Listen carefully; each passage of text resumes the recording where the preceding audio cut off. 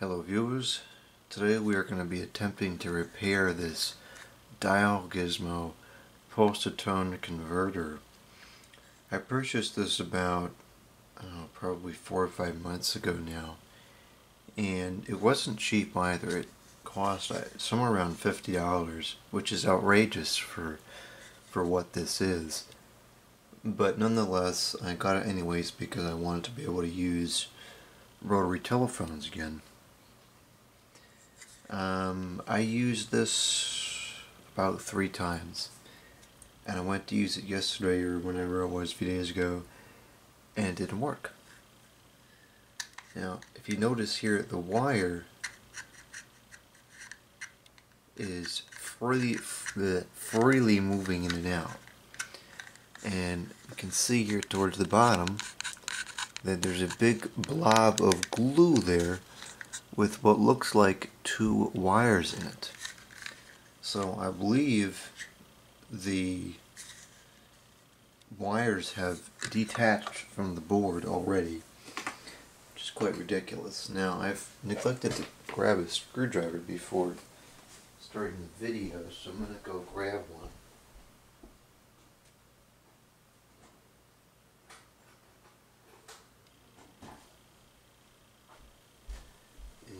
We use one of these little precision flathead screwdrivers to open this up and see what's going on in here.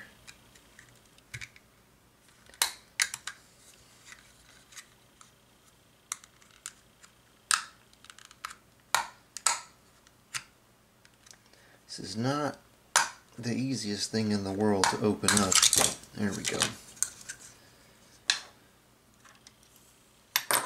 Okay, now it looks like we're going to have to remove some more screws in order to get access to the bottom side of the board. Now, admittedly, the board is reasonably well made, and this looks like a quality piece of equipment. However, I still just don't believe that this is anywhere near $50 worth of equipment.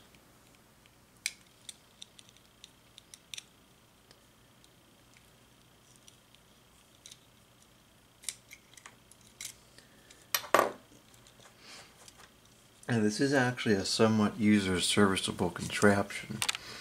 There is a dip switch here, which you see right here, which is used to change some of the settings on this device.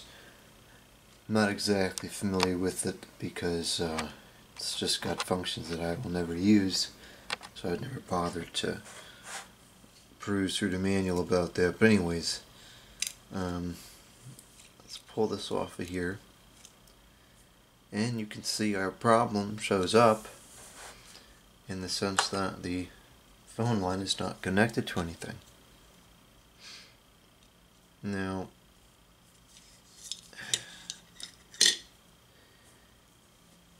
we can see here on this glue that, or at least I can tell in person, I'm not sure if we'll see on the video, but you can see this side is flat and has the indentations of the circuit board. So it would have been sitting on here like this. I don't know how this was connected, because I don't see any exposed wire on the blurry wires here, any exposed copper. The very, very tip of this, I do believe, is exposed from the glue here, but by and large, I don't know how in the world this was actually making contact. So we're going to have to redesign this in a sense, because this is not a very good design. What we're going to do is we're going to go ahead and solder this back on, and I'm going to figure out some other way to create a strain relief to prevent this wire from shifting around inside the unit. So I'm going to have to, I'm I'm not sure if I can just pull this off of here. Perhaps I can. Okay. That'll save us a little bit of time. Okay, good. Now, you'll notice here, and I don't like this is relatively cheaply designed in the sense that this is a regular old phone cable, and they just cut some of the wires off to make it a 2-wire, which is really all we need for this particular application. Actually, I don't like this this soldering joint as a whole. Zoom in on this here and you can see it's pretty deplorable. Not too much.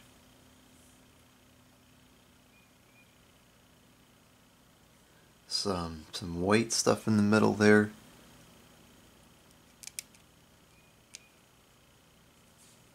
So I'm actually going to clean this off with some cleaner and see if that gets rid of that white stuff. Okay, I've got the infamous cleaner here, and let's just see if we can clean up that joint a little bit.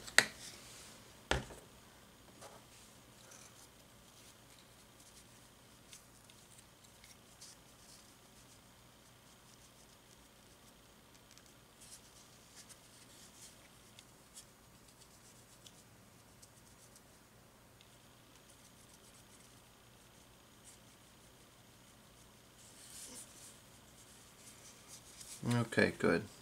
It's left a little bit of a residue on there, but I think that'll suffice. So now what I'm going to do is we're going to attempt to solder this back on. Make sure I solder in the right direction here.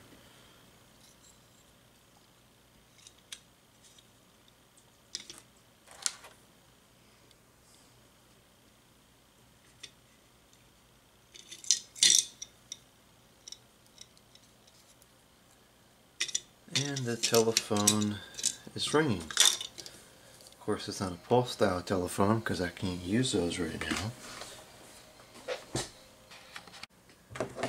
I'm going to attempt to strip this wire, and these strippers are a little bit too big for this particular application, so they don't work very well, but it'll have to do. And of course this is stranded wire. Oh brother. You know what? I'm not going to use this wire. This is going to be a nightmare to get this stripped. I'm going to put a different cord on here. I've got a new piece of wire that we're going to use. This is telephone wire, but it's a lot easier to work with. I'm going to have to put a new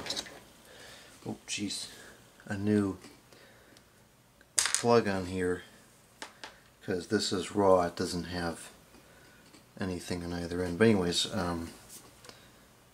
let's get this stripped here.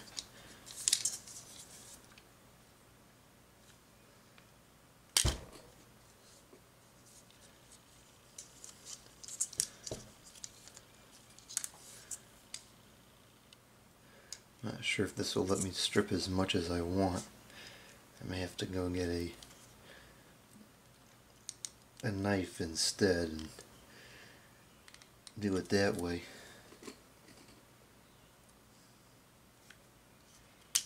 Oh, there we go. That'll work. Okay, now we're not going to use the black wire, and we're not going to use the yellow wire because there is no use for them in this application. And I should have, when I was downstairs, brought up the better strippers because these only go down to 20 gauge. The ones downstairs go down to 24 gauge, but it looks like these will work just fine anyways. Okay, so as you can see, that's stripped a lot easier. And we have two good connections to work with.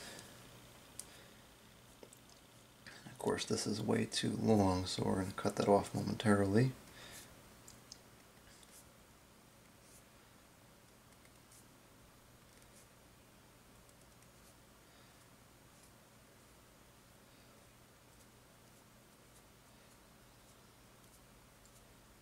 Okay.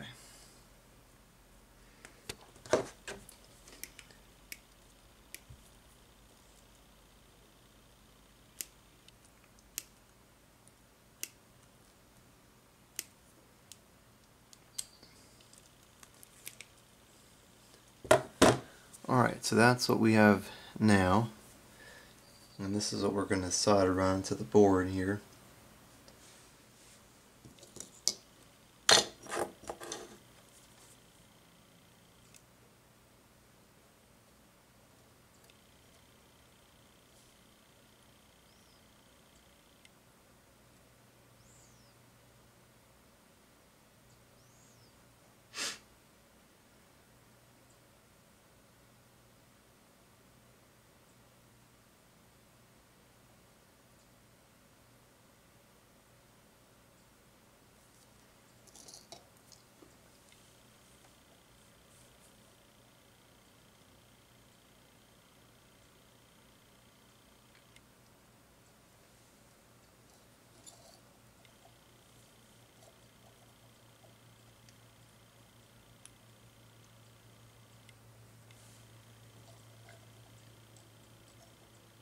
Okay, that should suffice.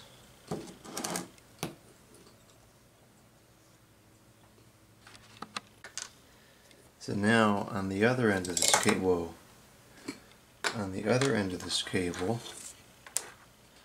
we're going to install a modular plug.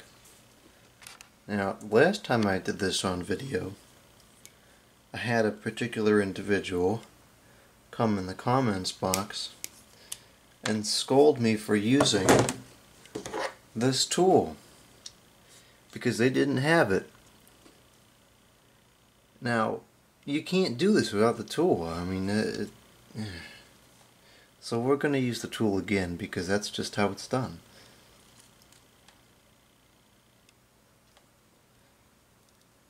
So we're going to strip the wire first, and then hopefully this will just pull off of here maybe.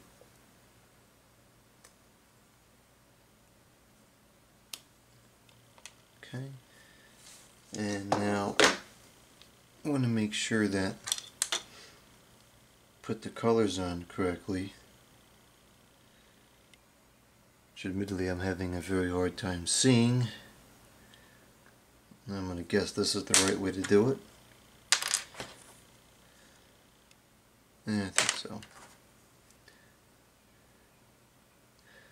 And this is the last modular plug I have on hand, so if I screw this up, I'm going to have to wait a couple hours for my order of more to come in.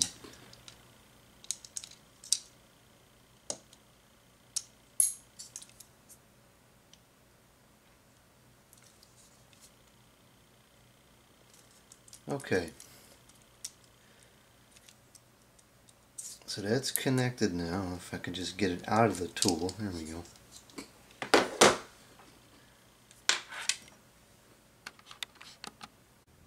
So now what we're going to do is I'm going to put this back on the circuitry here, and we're going to give this a test.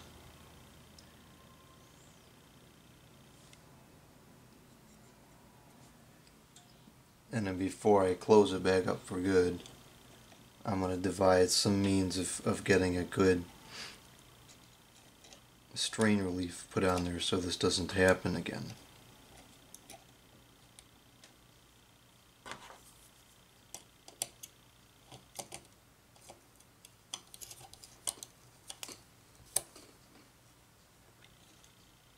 And perhaps having a longer cord on there will also help with some of the strain issues on the wire.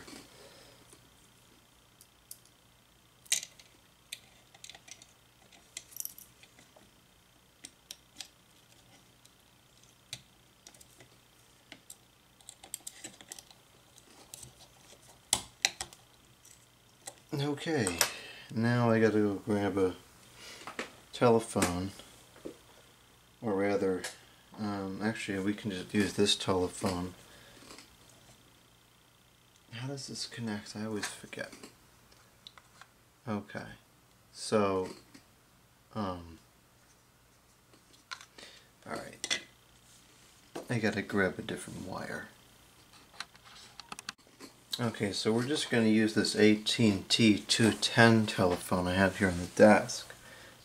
Plug in the converter. Okay, the converter is plugged in. And now I will take this cord here. I'll switch this over to pulse. And I gotta disconnect this here. I just unnecessarily woke up the computer. Okay, we'll make this connection.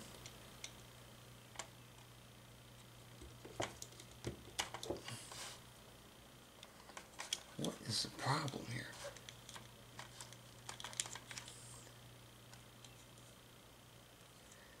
I've never liked the way things plug into this. It always gets stuck. You know, I'm wondering if I ought to just get an extension jack on here, because I can take these terminals and feed on a different thing. Well, hopefully this will get in there enough just for the test.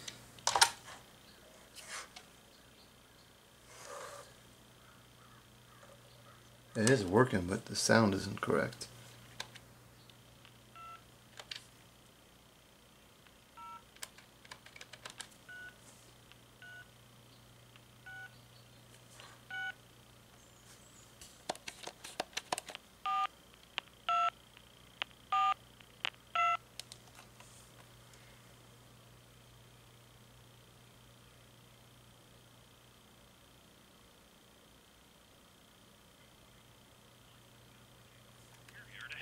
Peoples.com/insight.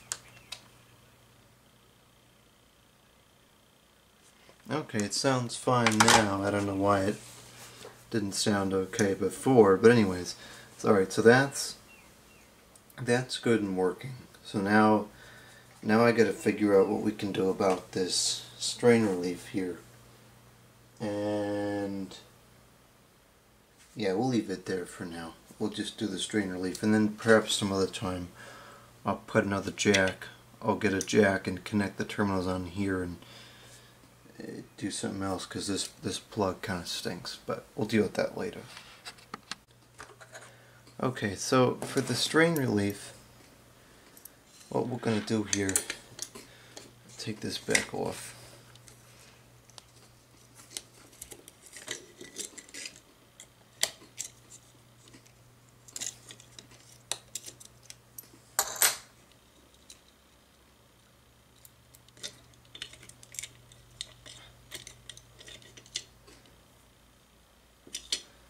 I got some tape here,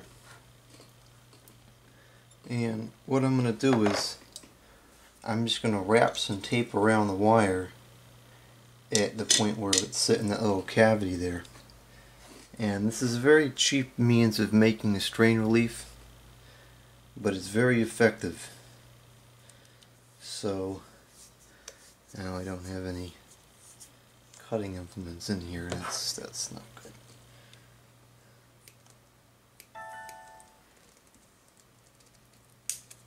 Now that's not the greatest, but that'll do. Of course, I have to flex the wire a million times to get this on here. I guess I should have thought of this before I made the connections, but oh well.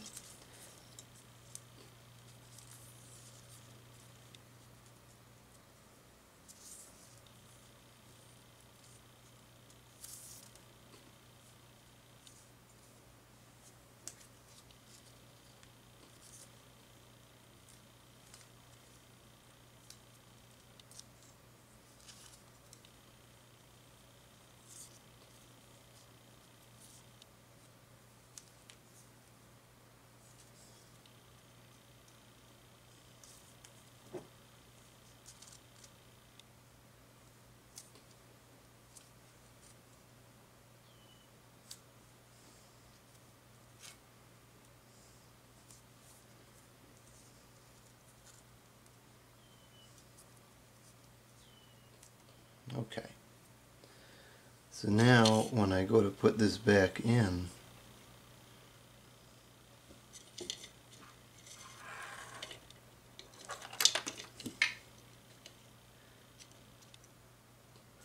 I'm going to feed this down in through here, and it will hold it in place a lot better than it was before. I think perhaps I put a little too much tape on there, but let's see if we can make it work anyways.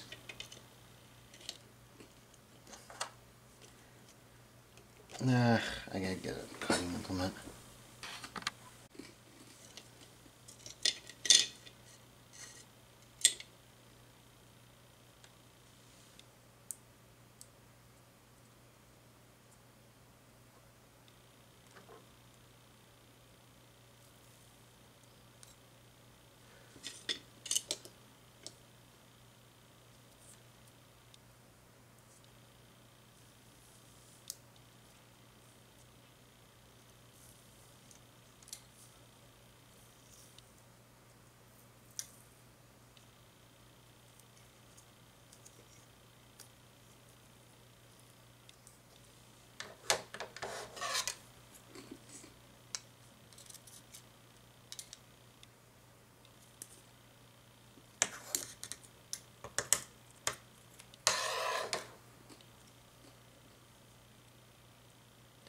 Okay, let's try that.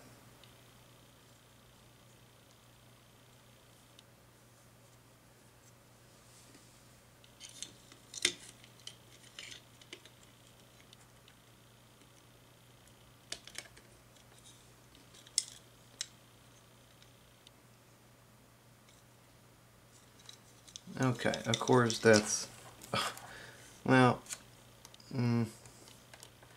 I think that's good enough. That should hold up to normal use. I mean, this isn't an item that really gets moved around while it's being used anyways. So we'll do that. Let's screw this back in now.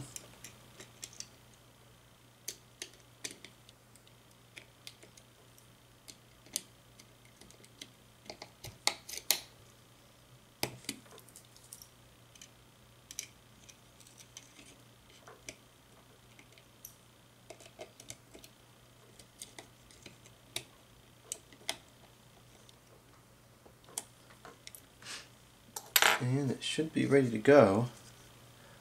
I'll go ahead and do one last test on it and make sure everything's okay. I'll get a real rotary dial telephone this time. We'll use a Bell Systems 500 for the test.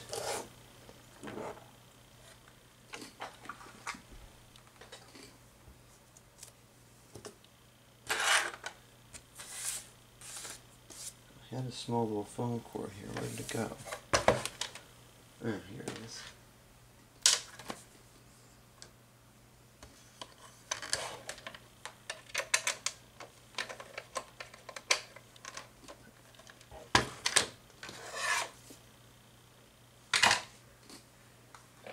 I gotta get this connected to the line.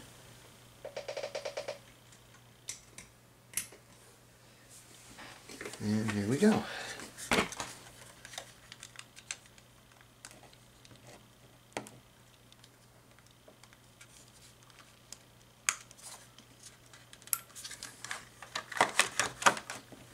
And if this is working properly, you'll be able to see the pulses go by on the loop indicator there.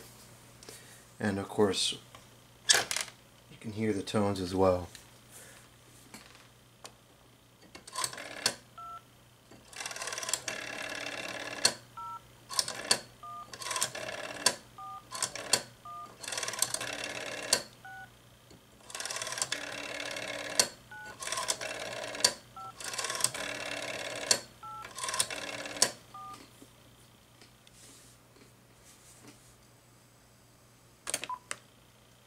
Testing, test. 1, 2, 3, 4, 5, 6. Now, you can also dial with the hook switch.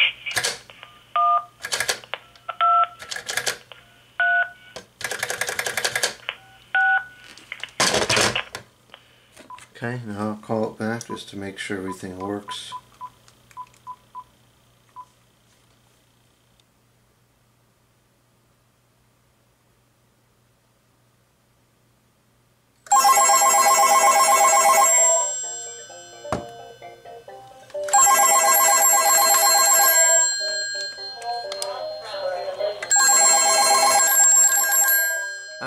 notice that this thing restricts a lot of REM, and so even though I have plenty of, what in the world is going on with this cord? Even though I have plenty of REM on the line, we got 12 REM going through the line, the telephone hardly rings when it's connected through this thing. So that's definitely a drawback of it. But other than that, works pretty well. And I could put this in the front of the line right off the amplifier and get pulse styling across all the telephones, but these 500 sets and 2500 sets wouldn't ring. Interestingly enough, the newer 2500 that I have over there, let's see if I can get it in view. Well, anyways, this isn't a good tripod, so I can't adjust the angle very well. But anyways, the newer 2500s and newer 2554s, I'll probably turn that off, they do ring okay. So I guess they pull less REM, or perhaps it's a frequency thing, I don't know. I should play around with it some more. But anyways, for now, this works, and hopefully this will hold.